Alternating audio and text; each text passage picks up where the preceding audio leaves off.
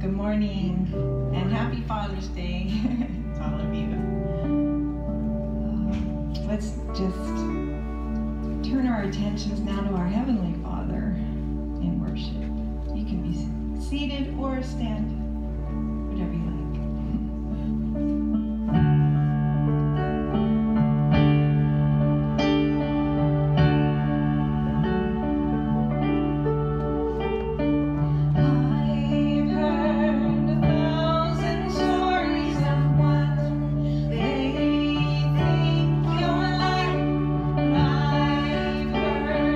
Tender whispers of love in the day.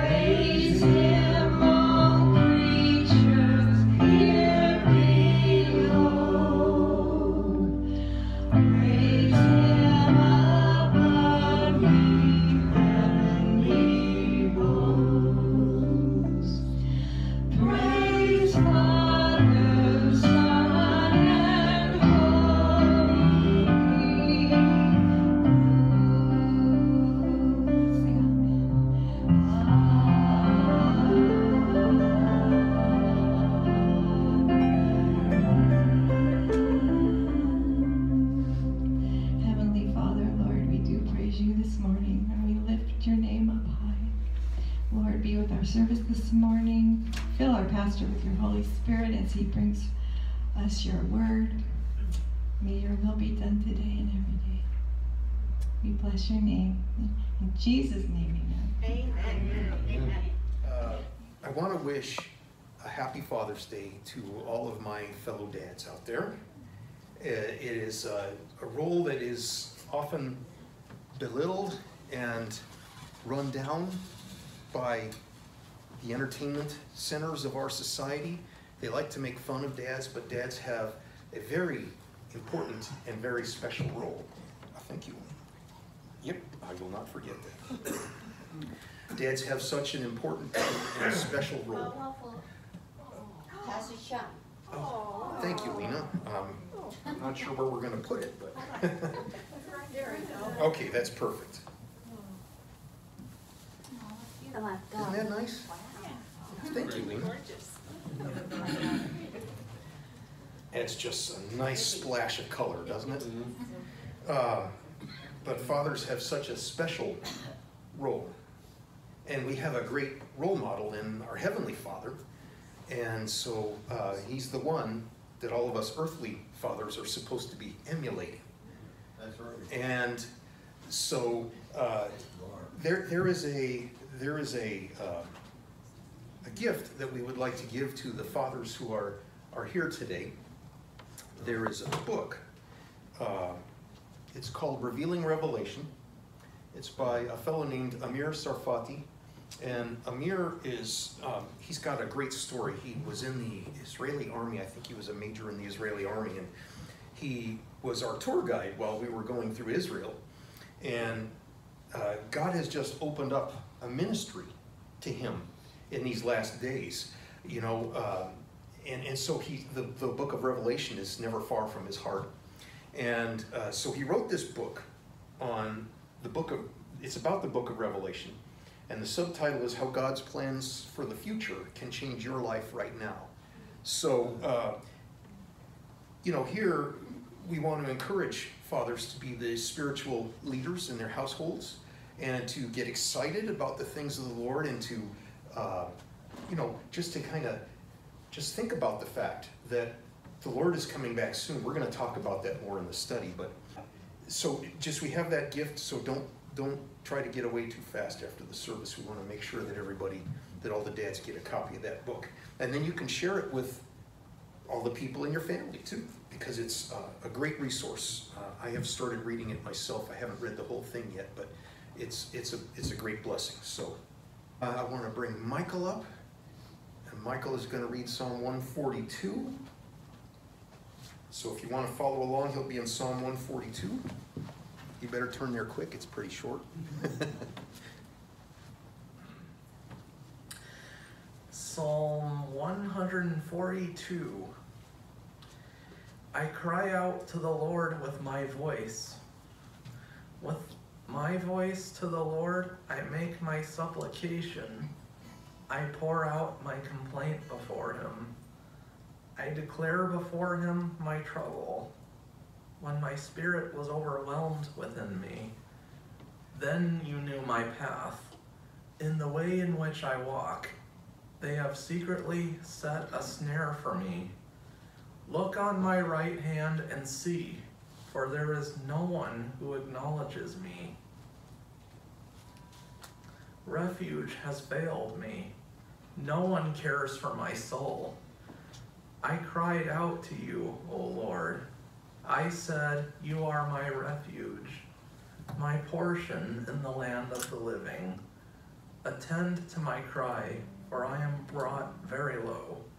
Deliver me from my persecutors, for they are stronger than I. Bring my soul out of prison, that I may praise your name. The righteous shall surround me, for you shall deal bountifully with me.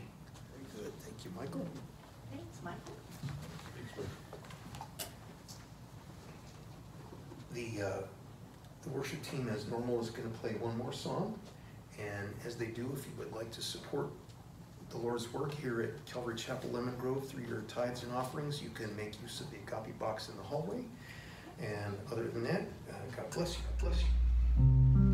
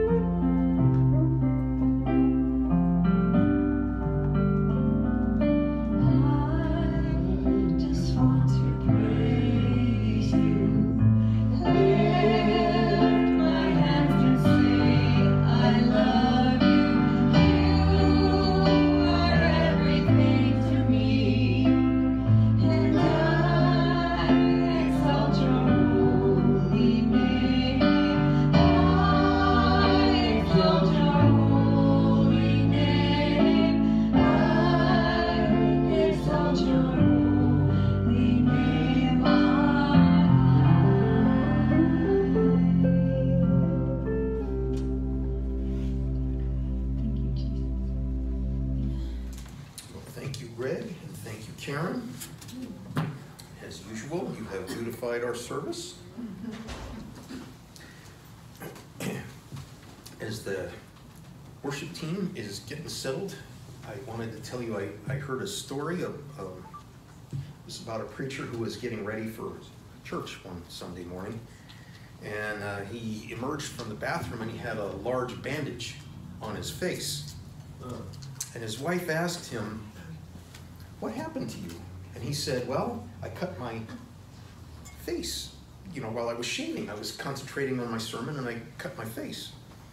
And honey, his wife lovingly replied, "You should have been concentrating on shaving while you were cutting your sermon."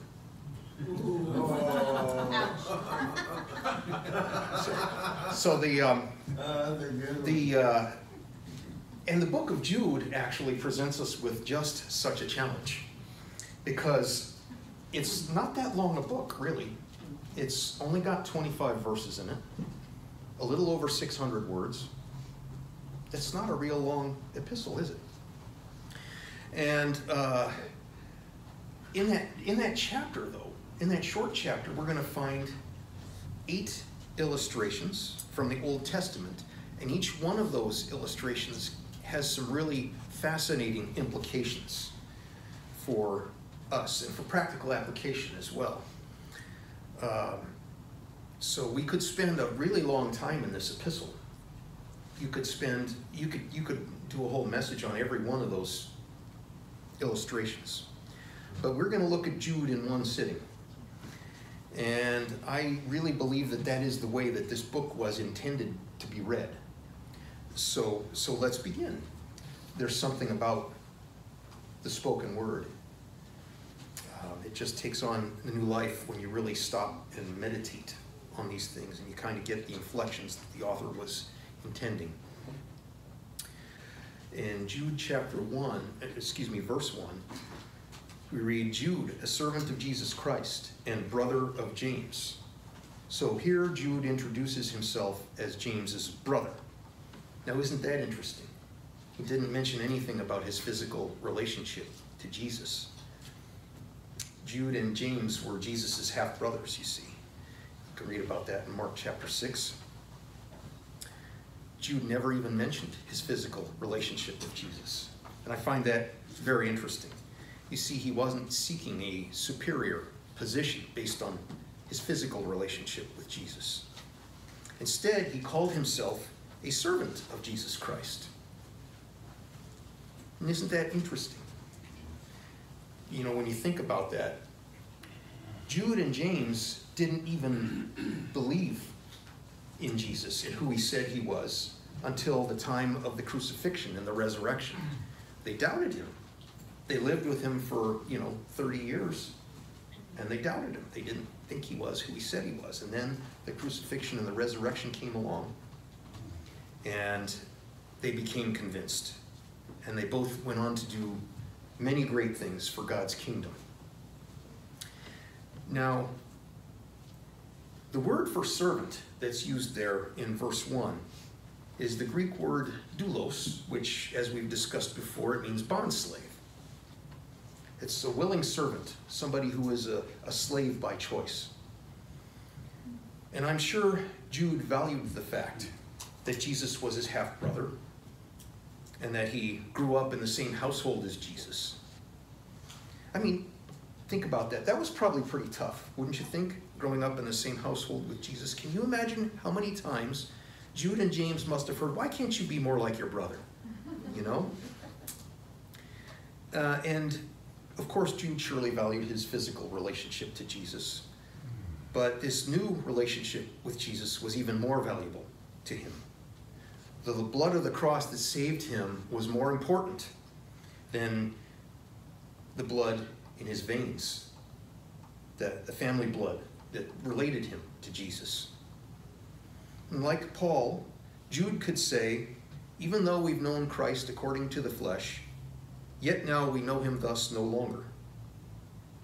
Jude tells us that he is writing, in verse 1, to those who are called, sanctified by God the Father. So, this letter is written to Christians. It is not an evangelistic tract. It deals with things that we believe, things that we as believers need to hear, but often don't really want to. A person is a Christian because God has called him or her. The important thing is to answer the call when it comes, just like you'd answer the phone when it rings. What does it mean to be sanctified by God the Father?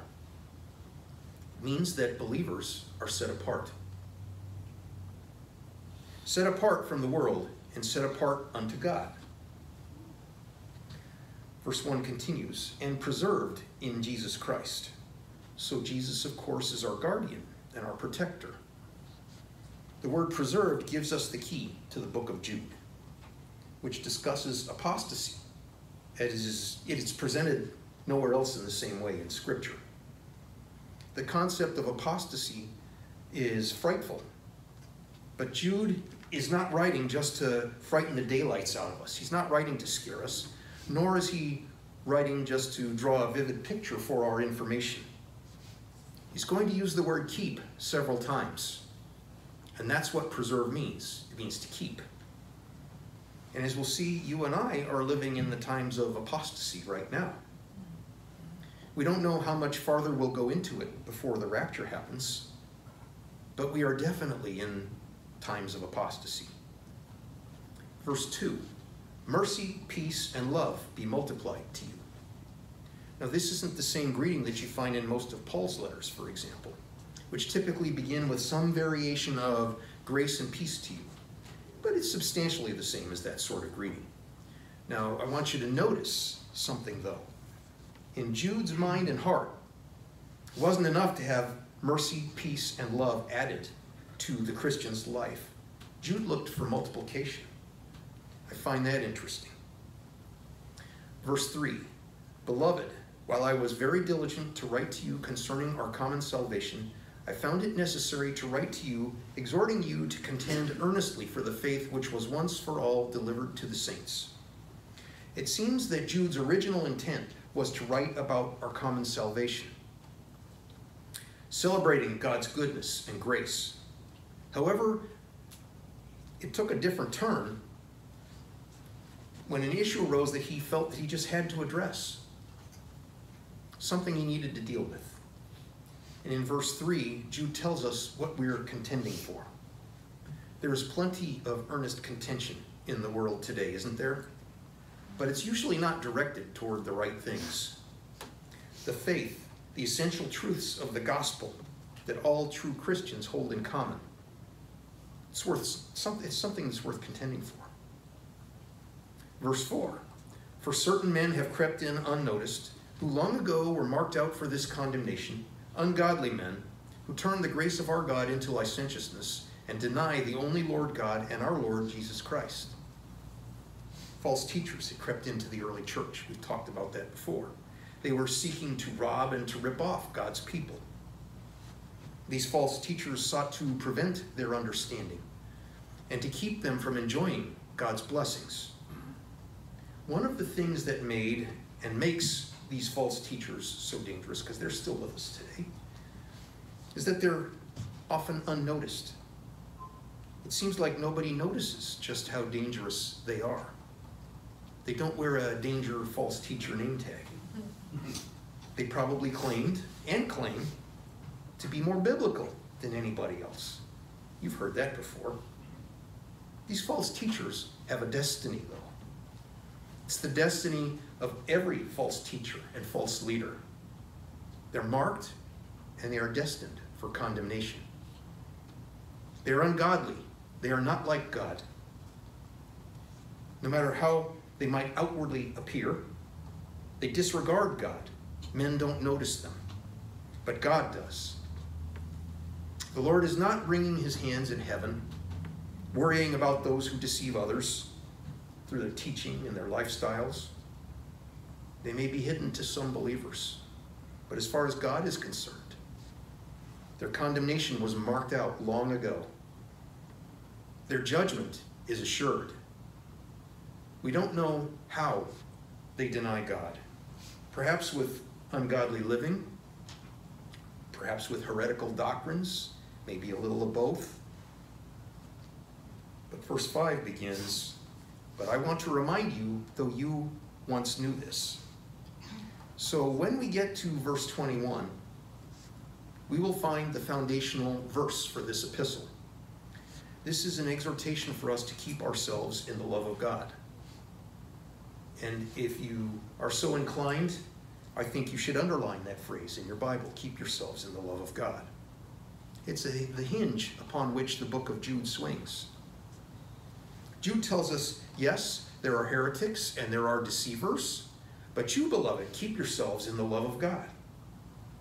Keeping yourself in God's love does not mean earning his love by being a good little boy or girl. God's love is unconditional. He has given his word on that. And in Romans chapter 5, verse 8, Paul declares that God demonstrated his love toward us in that while we were yet sinners, Christ died for us. When did God demonstrate his love for you and for me? It wasn't when we were trying to be good Christians.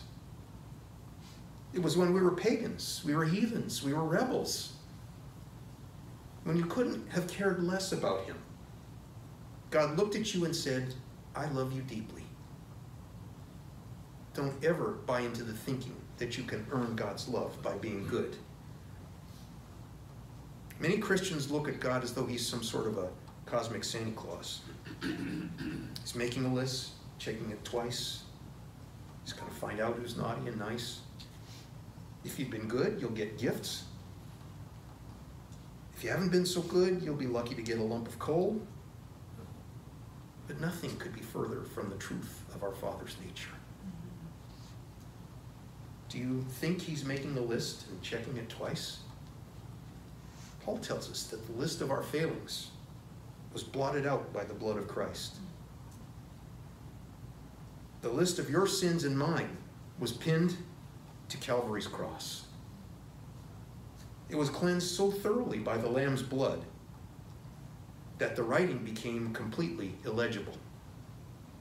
God's love for us is not based upon anything that we do or don't do, for his love is unconditional. What then does it mean to keep yourselves in the love of God? It means to keep yourself in the place where you can receive his blessings. God is constantly showering us with blessings. Love, grace, and many others. He's not saying, you've been kind of bad today. I'm turning the spigot off for you.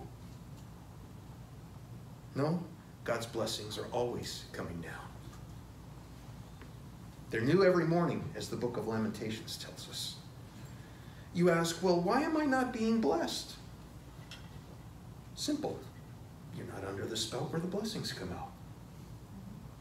You've wandered away. God didn't close the spigot. Even when we are faithless, he remains faithful.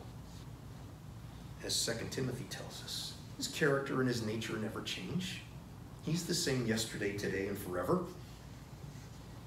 God doesn't base the flow of blessings in our lives based on how we're doing. We have to disabuse ourselves of that notion. The spigot is on full blast all the time. Therefore, the only thing that we have to do is to make sure we're in the place where we enjoy God's blessings, that we're standing under the spout where the blessings come out. Am I suggesting that it's possible for a person to remove himself or herself from the place of God's blessings? Yes. And now Jude is going to give us 3 examples of people who did just that. Verse 5 continues, that the Lord, having saved the people out of the land of Egypt, afterward destroyed those who did not believe. So Jude first brings to remembrance the people God delivered. And you know this story, we've heard it before, but let's recap it. The Israelites were in bondage for how long? 400 years. That's a long time. They cried out to the Lord, who raised up Moses as a deliverer for them. And God worked mightily through Moses. After God smote Egypt with 10 plagues, the Egyptians finally got the message and released the Israelites. The Israelites made it to the Red Sea, where God not only parted the water for them so that they could pass through it, but he also unleashed the same water as a weapon against their enemies. And then what happened? They came to the border of Kadesh Barnea, and they sent 12 spies to scope out the land. And upon their return, the spies said, wow, it's beautiful. It's prolific. It's productive. It's perfect. There's just one problem. Tens of thousands of Anakim, giants, Shaquille O'Neals, occupy the land. We're nothing but grasshoppers in their sight. We're sure to be squished. Now, 2 of those 12 spies, and as we know that was Joshua and Caleb, they took exception to that. They said, hey, we might be grasshoppers in their sight, but they're grasshoppers in God's sight. Therefore, they pose no problem. They'll be bread for us. We can eat them up. Sadly, the people chose to listen to the other 10 spies and not to Joshua and Caleb. Their choice led God to say, okay, because you don't believe what I intended to do for you, you're going to have to take a few laps around Mount Sinai. You remember that from PE when you would do something stupid and the coach would make you take some laps? He said, you're going to have to take a few laps around Mount Sinai. You're going to have to wander in the wilderness for 40 years until a new generation is raised up. They spent 40 years traveling a distance of a few miles. Isn't that remarkable? Because God's people, who he delivered, did not keep themselves in the assurance of his love and his provision, they ended up dying in the desert. The only 2 who didn't were Caleb and Joshua. Verse 6, and the angels who did not keep their proper domain, but left their own habitation, he has reserved in everlasting chains under darkness for the judgment of the great day. So not only can those who were delivered by God fail to keep themselves in his love, but so can those who are worshipers of God. Lucifer was the worship leader in heaven. He is referred to as the anointed cherub in Ezekiel chapter 28. He had a voice like a pipe organ, hands like tambourines. He wasn't just a worship leader. He was a full-on orchestra. Until the day he said, I will be like God, and he launched a rebellion. You gotta wonder, how could it have gotten to that stage? He saw God. He looked at him. He knew him. He knew who he was. He knew what he was capable of. He knew what God had accomplished. And still he said, I will be like him. And launched a rebellion. And what's even more amazing is that 1/3 of the angels followed him. The worshipers of God in heaven became demons in hell because they did not keep themselves in the love of God. And it can happen to anyone by their own choice. Verse 7, as Sodom and Gomorrah and the cities around them in a similar manner to these, having given themselves over to sexual immorality and gone after strange flesh, are set forth as an example, suffering the vengeance or the punishment of eternal fire. So this is the 3rd example of those who did not enter into God's full blessings because of unbelief. You remember how God sent fire and brimstone to destroy these cities of the plains. They were in a fertile, well-watered valley. They developed an agricultural surplus in this Jordan Valley because it was so rich, so verdant, so productive. Ezekiel chapter 16 tells us that in Sodom they had an abundance of food and idleness of time. That's a bad combination, by the way. It was a productive area. They didn't have to, work so hard to produce the food that they needed. Instead of developing a beneficial social structure, they followed after the flesh in their idleness of time. Homosexuality became very prominent, and here Jude refers to it as strange flesh. They used their idleness of time and their abundance of bread for corrupt purposes. As a result, they suffered destruction, fire and brimstone. That was sent by God. That's what Jude means when he refers to this vengeance, this punishment of eternal fire. Now Jude is going to describe some of the characteristics of these false teachers. Jude verse 8. Likewise also these dreamers defile the flesh, reject authority, and speak evil of dignitaries, which is probably more accurately translated glorious ones, or literally glories. Yet Michael the archangel, in contending or arguing with the devil, when he disputed about the body of Moses, dared not bring against him a reviling accusation, but said, "The Lord rebuke you." But these speak evil of whatever they do not know, and whatever they know naturally, like brute beasts, and these things they corrupt themselves. So this passage offers us a very interesting insight. In fact, this is the only place in the Bible where we're going to find it. Now, Deuteronomy chapter 34 tells us that God buried Moses. Moses went off from the camp and died. God buried him. They never found his grave. They never found his body. That was by design. The Lord buried him. He died somewhere in the territory of Moab, Mount Nebo. He was able to look over into the promised land and see it, but he wasn't able to go over, and the Lord buried Moses. Most likely, Michael the archangel was the instrument that God used to bury him. God said, "Michael, go down and bury him." Satan met him there and began to dispute with him over Moses' body. We don't know why. Even Michael, though, would not make a railing accusation against the devil. He didn't call him names. He just said, "The Lord rebuke you." There are people out there who are always reviling the devil, railing on the devil, and I don't understand why. I don't personally want a confrontation with the devil. In fact, I always want the Lord between me and him. I only want to deal with him through the Lord. The Lord rebuke you, that's fine. I wouldn't say, "I rebuke you, Satan." Who am I to rebuke him? He'd say, "Who are you? Jesus I know, and Paul I know, but who are you?" The Lord rebuke you, that's fine. I can handle that. Even one of the greatest angels in heaven did not make reviling accusations against Satan. He simply said, "The Lord rebuke you." These dreamers, these false teachers to whom Jude referred, they were perverting the truth within the truth. They were speaking evil of the church leadership, of the apostles, and often they would run Paul down. "Oh, he's not a real apostle. Paul's just a renegade." Things like that. Well, he was anointed of God, and he was doing such great works, as we know. These false teachers try to raise their own stock by running down someone that God is using. Happens all the time. They think it makes them look better if they can find flaws in somebody else. People used to take pot shots at Billy Graham all the time. They found fault with him. They judged him.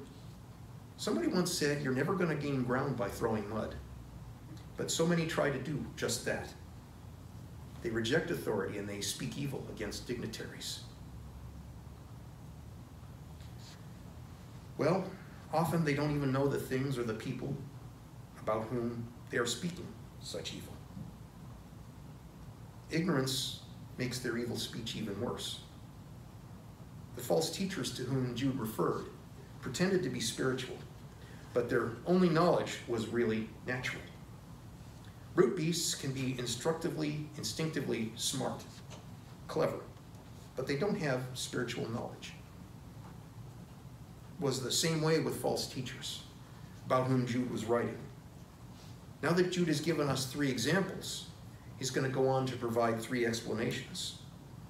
Verse 11 begins, "Woe to them, for they have gone in the way of Cain." The first explanation for why people no longer experience God's love in their lives is that they've gone the way of Cain. The way of Cain is anger. Cain was angry with his brother Abel because God blessed Abel, but he didn't bless Cain. Cain probably thought, "You know what? It's not fair. It's just not fair." We both offered sacrifices to God.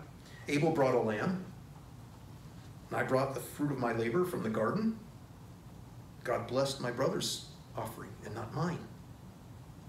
Such anger took root in Cain's heart that he killed his brother.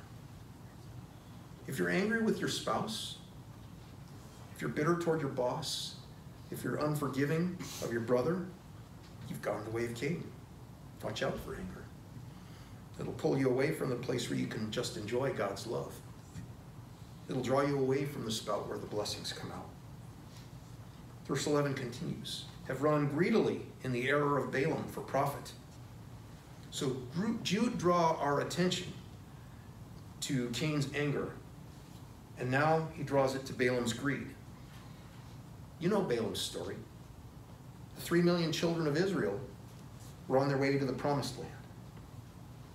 This caused Balak, the king of the Moabites, to freak out a little bit. He said, wow, that's a pretty big horde of people coming our way. If we don't do something, we're going to get trampled. Balak knew of a prophet in the area, and his name, of course, was Balaam. So Balak sent messengers to Balaam, asking him to curse the approaching Israelites. Balaam told the messengers, wait here. I must speak to the Lord about this. But even before he asked, God told him not to curse the Israelites. So the messengers returned to Balak and told him that Balaam would not join them. Balak decided to up the ante a little bit. He sent some VIPs to Balaam. They arrived in their Mercedes chariots and their designer clothes. And they told him, come with us and you'll be blessed. Balaam replied, listen guys, even if you offered me a house full of silver and gold, hint, hint, I wouldn't go with you. Once again, the messengers returned to Balak empty-handed. They went to Balaam a third time, and this time they offered him a portion of gold in honor. For the third time, Balaam said he would seek the Lord. This time, God gave him permission to go, so he went. While he was on his way, an angel appeared to his donkey. The donkey crashed into a wall, smashing Balaam's foot in the process. Balaam began to beat his donkey, and he cried, you dumb donkey, you crushed my foot. The donkey asked Balaam, why are you beating me? Haven't I been a good donkey all these years? I've never given you any problems. Don't you see there's an angel standing right here, preventing me from taking you where you ought not to go? Yet not even a talking donkey could deter Balaam. So he continued on his journey. At last he reached the mountain overlooking the Israelite camp. He opened his mouth to curse them, but all that came out was blessing. Balak said, hey, I hired you to curse them, not to bless them. Maybe we should change locations. So they built another altar in a different location. And once more, Balaam stood to curse. Once more, only blessings came from his lips. The error of Balaam lay in the fact that he didn't understand God's grace. Balaam thought that because God's people were rebellious and evil, God would surely want to destroy them. Balaam knew that he couldn't curse the Israelites, but he also knew that the Israelites could bring a curse upon themselves. Balaam told Balak to have the Moabite women parade themselves in front of the Jewish men. He knew that during the romantic interludes that would be sure to follow, the Moabite women would be able to introduce the Israelite men to their idols. Balaam was right. In the book of Numbers, we read that the people ate and bowed down to their gods. God's anger was kindled against Israel, and 24,000 people died as a result. How is it that Balaam, who spoke some of the most beautiful prophecies in all of the Old Testament about the coming of Messiah, how is it that he ended up a heretic and a loser? Because he did not keep himself in God's love. Why didn't he keep himself in God's love? Greed. What is greed? It's never being satisfied, never being thankful, always wanting just a little more. Watch out. Greed will remove you from the spout where the blessings come out. Verse 11 concludes, and perished in the rebellion of Korah. Cain's sin was anger. Balaam's sin was greed. Korah's sin was envy. We find his story in Numbers chapter 16. He said, hey, Moses, who made you the big kahuna? I have just as much right to determine this nation's direction as you do. And Korah led a rebellion, resulting in the deaths of nearly 15,000 of God's people. What is the lesson for us? It's to rest in the place that God has for us. He'll put you right where you should be. This doesn't mean that we shouldn't want to be all that the Lord would have us to be. But there comes a point when we're no longer saying, Lord, I want you to develop the talents and abilities you've given me to the fullest degree. But rather, I've got to do whatever it takes to gain that guy's position. Do you remember what happened to Korah? The ground opened up and sucked him in. Here's an easy way to find yourself in the pit. Be envious of another person's position. You don't know what you're headed for. You don't see what you're getting into. And before you know it, your world will come crashing down upon you. Through Jude, the Lord tells you and me, anger, greed, and envy are 3 specific areas that will keep you from enjoying and experiencing my love. Verse 12, these are spots or stains in your love feasts. While they feast with you without fear, serving only themselves, they are clouds without water, carried about by the winds, late autumn trees without fruit, twice dead, pulled up by the roots, raging waves of the sea, foaming up their own shame, wandering stars for whom is reserved the blackness of darkness forever. So early Christians often met for a common meal. It was something like a potluck dinner. They called these meals love feasts or agape feasts. And when these certain men came, they were serving only themselves. They ate greedily while others went hungry. And at these agape feasts, everyone brought what they could. Some brought a little, some a lot, but they all shared it together. Some of these Christians were slaves, and these agape feasts might have been the only decent meal that they got on a regular basis. The selfishness of these certain men spoiled the fellowship.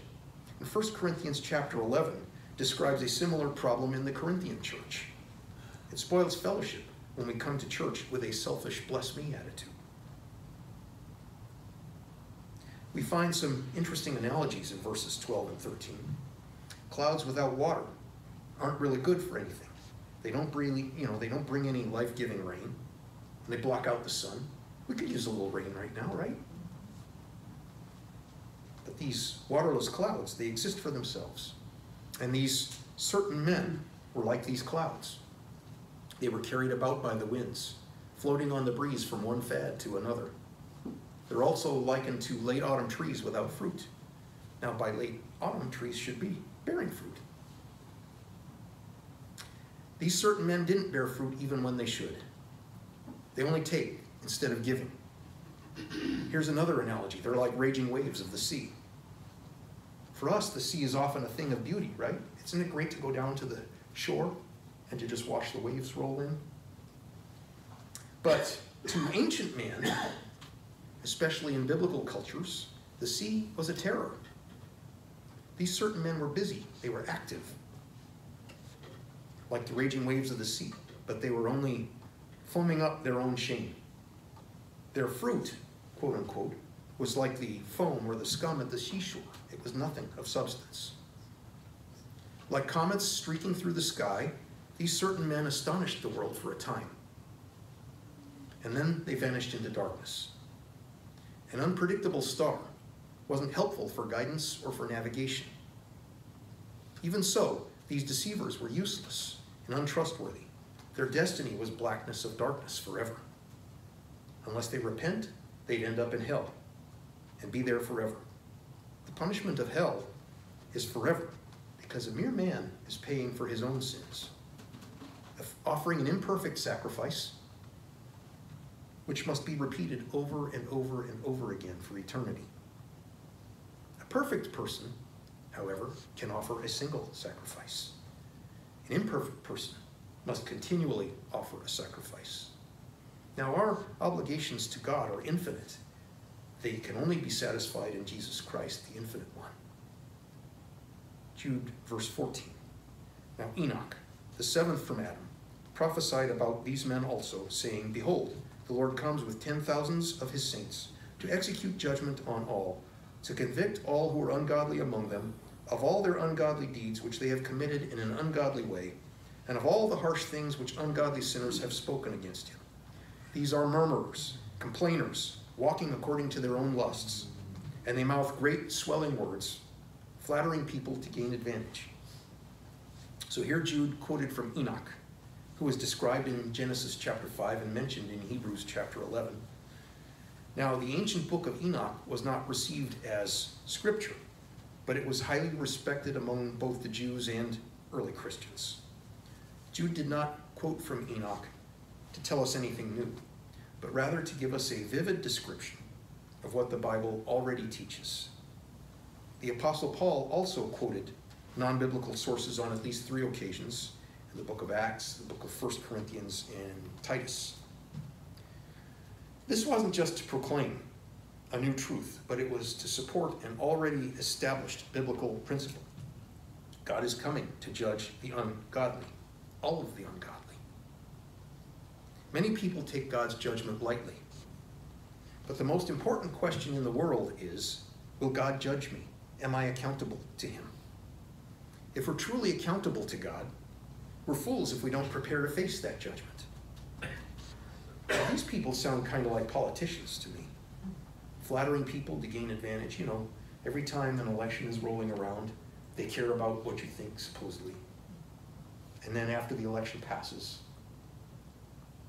who are you? I don't remember. Yeah, they just flatter people to gain advantage. It's just the politicking of man, you know. It's terrible. Verse 17, but you, beloved, remember the words which were spoken before by the apostles of our Lord Jesus Christ, how they told you there would be mockers in the last time who would walk according to their own ungodly lusts. This probably refers to Peter. Remember, he told us that scoffers will come in the last days, walking according to their own lusts and saying, where is the promise of his coming? For since the fathers fell asleep, all things continue as they were from the beginning of creation. That's from 2 Peter chapter 3. Jude verse 19. These are sensual or worldly persons who cause divisions, not having the Spirit. But you, beloved, building yourselves up on your most holy faith, praying in the Holy Spirit. You see, our faith should be increasing. It should be growing. The longer you walk with the Lord, the greater your faith should be. Faith comes by hearing, hearing by the Word of God. What's the advantage of coming to Bible study every week? Your faith is growing because you're learning about God. We're simply going through God's Word. As we go through it, what we read will be an advantage to you. It will be a benefit. Just reading and hearing God's Word will build your faith. You'll begin to understand more and more about God. The more you understand him, the more you'll trust him. You're building yourself up on your most holy faith, praying in the Holy Spirit, asking the Holy Spirit to direct your prayer, sometimes groaning in the Spirit because of situations for which you just can't find the words. Or if you have the gift, maybe praying in an unknown tongue. Verse 21. Keep yourselves in the love of God, looking for the mercy of our Lord Jesus Christ unto eternal life.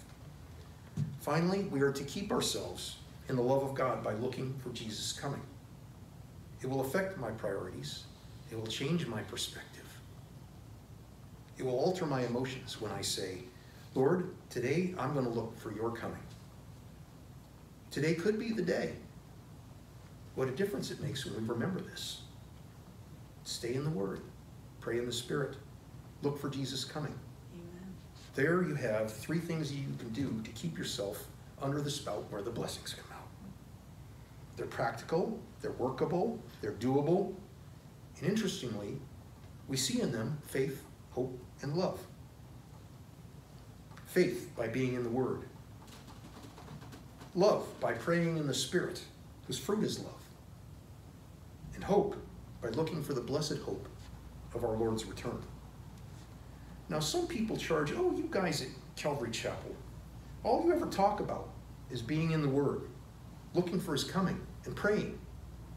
And to that I reply, right. Amen. Exactly. You got it. That's exactly what Jude tells us to do. in order to keep ourselves in God's love. Jude verse 22, and on some have compassion, making a distinction, but others save with fear, pulling them out of the fire. That's a tough verse. What about those who have been affected by false teachers or caught up in wrong doctrine? What are we to do with them? Jude gives us two approaches that we can take. To some, show compassion. Be very gentle with them as you patiently wait for them to see the light. Others, however, you have to grab by the nape of the neck and yank them out of the destructive stuff into which they've become involved. You might remember the Great Awakening that took place in America, and it was ushered in by Jonathan Edwards, among others. Now, Jonathan Edwards spoke in a monotone voice. He had such bad eyesight that he could only occasionally squint at his congregation from above the manuscript that he held inches from his face. He preached a sermon that some have studied in literature class. It was entitled "Sinners in the Hands of an Angry God," in which Edwards likened mankind to a spider dangling over a fire, with only one thread separating it from damnation. When he was finished, people began to weep under the conviction of the Holy Spirit. Now, you can't witness to everyone in the same way. People are different. People have different temperaments. People will respond to different things. You can minister to some people with compassion, stressing God's goodness. For doesn't Paul say in Romans chapter 2, verse 4, that it's the goodness of God that leads us to repentance? Others, however, you have to grab by the collar, and like Jonathan Edwards, dangle them over hell. You literally have to scare the hell out of them. May the Lord ever give us discernment to know which approach to employ in each case. Verse 23 concludes, hating even the garment defiled by the flesh. In the Old Testament, whenever a person was cleansed from leprosy, which, as we know, is a picture of sin, their garments were to be burned, as Leviticus chapter 13 tells us. Jude uses this as an analogy to say, when you're dealing with folks who are caught up in perversity, make sure that you yourself are not affected. In other words, save the person, but burn the garment. And now Jude is going to give us a beautiful benediction. Verse 24, now to him who is able to keep you from stumbling and to present you faultless before the presence of his glory with exceeding joy. That's exactly how the Lord is going to present you and me. Faultless before the presence of his glory. There is therefore now no condemnation to those who are in Christ Jesus. Jesus bore the sins of the world. Every sin you have ever committed or will ever commit, Jesus died for them. They're all covered by the blood. Now, we don't take God's grace and use it as a cloak for lasciviousness. He who practices habitual sin really doesn't know God. Thank God for those who believe and trust in Jesus Christ and seek to walk in him. We may stumble, we may fall, but he's going to present us faultless when he presents us to the Father. Verse 25, to God our Savior, who alone is wise, be glory and majesty, dominion and power, both now and forever. Amen. After all of his warnings, Jude leaves us in a place of rest. God's love is unconditional. It's never turned off. It's never diminished. The only question is, will you plant yourself in the place where you can be drenched with it? Jude tells us exactly how to do that as he exhorts us to stay in the Word, to pray in the Spirit, and to look for our Lord's coming. Jesus said, if you know these things, blessed are you if you do them. God's Word is simple. May the Lord build your faith as you study it. May he fill you with love as you pray in the Spirit. And may he give you hope as you look for his coming in Jesus' name. Amen. Amen. Father, thank you so much, Lord, for the assurance we have, the hope that we have, The rest that we can find in the fact that despite our best efforts, you will present us faultless before the Father. Your grace is greater than all of our sin.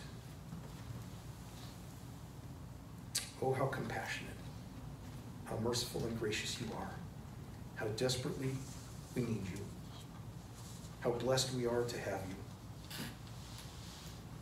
And this has been your plan from the very beginning, Lord. You knew before the foundation of the world, you knew before Adam ever drew his first breath, how this was all going to turn out. You are ageless, you are timeless, and we love you. We cast our cares on you now, and we ask you, Lord, to give us an eternal perspective and help us to keep ourselves in your love. In Jesus' name, amen. Amen. Well, isn't Jude a great book? Man, it's so powerful and so short. Well, I'm going to focus on one word today. It isn't used very much anymore, and I want to look at the fruit of the Spirit. Does anybody know where that is? Galatians 5:22. Okay, good place to highlight in your word. And I want to go through the fruit. But the Holy Spirit produces this kind of fruit in our lives: love, joy, peace, patience, kindness, goodness, faithfulness. And what's the next word in verse 23? Gentleness. Gentleness.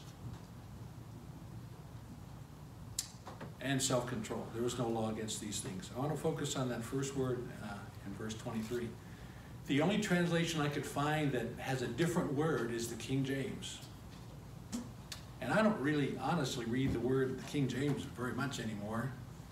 Like you, I read the New King James or the NAS or the New Living Translation. And you know what the word is translated in the King James there, that word? Meekness. Remember that word? Yes. We used to talk about it all the time, meekness. And it addresses many of the problems that were highlighted by Pastor Sean in the book of Jude. Envy and anger and greed and egotistical behavior. So I want to read through some notes I took about meekness that I shared with the men yesterday in the men's study. Meekness is a lack of self-pride or self-concern. Now think about that. It's easy to say that, but God wants us to go through life not focused on ourselves. Is that one of our major problems in our world today? I think it is. Thinking about yourself all the time. How you're triggering me, or you're not respecting me, or I demand this, or I demand that. That's a huge problem in our world. People are not meek anymore. It's strength of disciplined calmness. The strength of disciplined calmness. That's hard. When people are against you or they criticize you or things are happening that you don't like, God wants you to be disciplined and calm and do that in a strong way. So meekness is not a doormat. Meekness is not never having an opinion, never speaking your mind, or just doing what everybody else says. Not at all. It's also benevolent compassion for others, wanting the best for others. Don't see much of that going on in the world today. So you see, we have a great opportunity as Christians to be the light that God wants us to be, and the love that God wants us to be.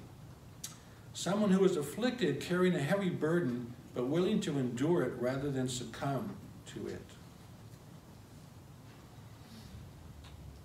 So no whining, No. No complaining. Life's too hard for me. No. Meekness is with the power of God, you carry the burden.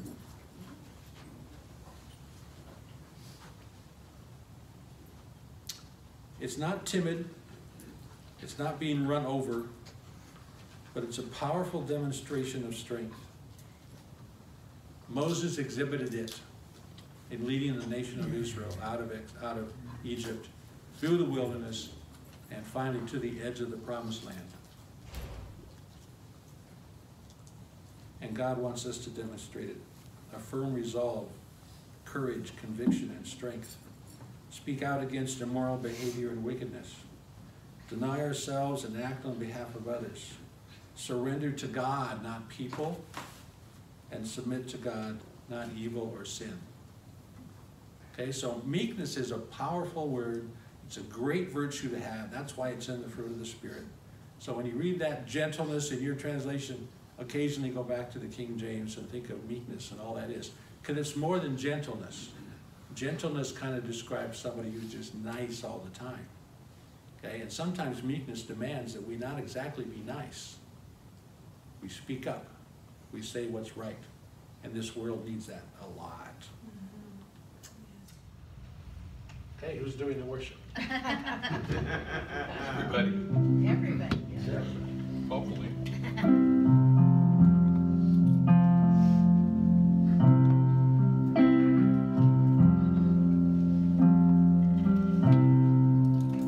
Are you hurting and broken within? Overwhelmed by the weight of your sin? Jesus is calling. Have you come to the end of yourself?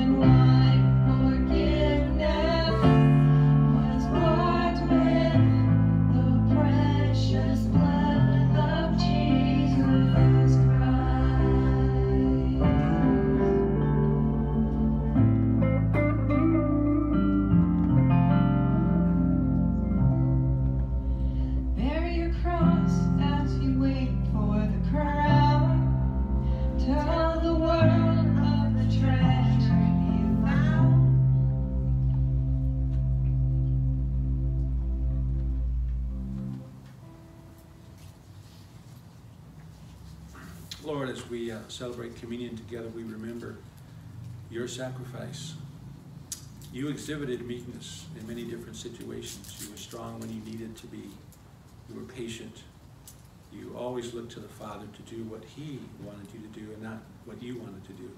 Help us to be more like that, Lord. So we take this bread in remembrance, Lord, that you sacrificed your body willingly in obedience to your Father, to our Father. That you could take upon yourself all the sins of the world. We take of the bread.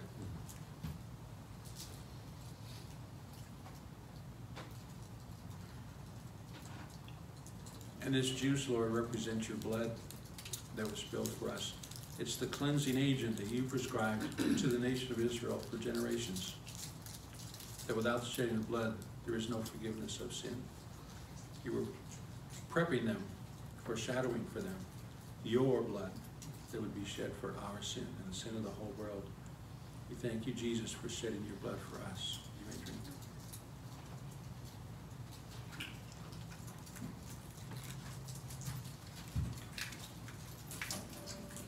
God bless you, and thank you to all the fathers who put in so many hours raising their kids, and to those of you that may not have kids, but you still mentor kids, or you're an uncle, or a friend, or something. We bow our hearts, we bend our knees, oh Spirit, come make us humble. We turn our eyes from evil things, oh Lord, we cast down our idols, give us clean hands, give us pure hearts, let us not lift our souls to another, give us clean hands, give us pure hearts, let us not lift our souls to another. Oh God, let us be a generation that seeks your face, oh God of Jacob. Oh God, let us be a generation that seeks your face, oh God of Jacob.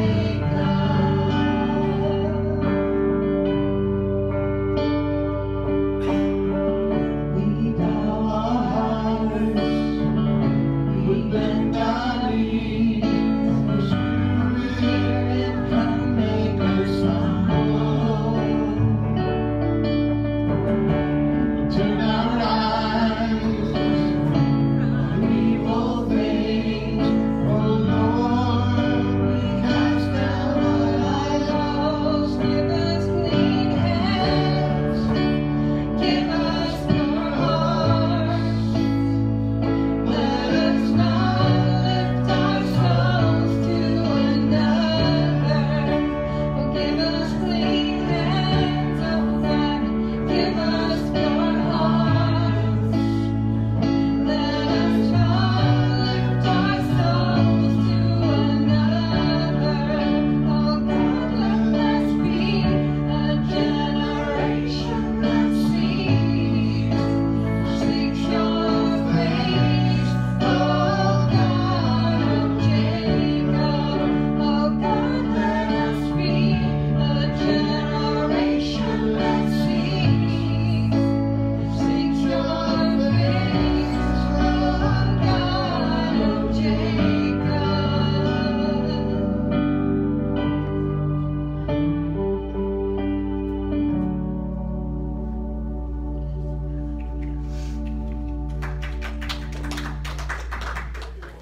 God, let us be a generation that seeks the face of the God of Jacob.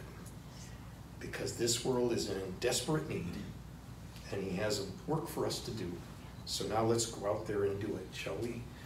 The Lord bless thee, The Lord bless thee. and keep thee. And keep thee. The Lord make his face to shine upon thee, and be gracious unto thee, and be gracious unto thee. The Lord lift up his countenance upon thee, and give thee peace. May God richly bless you.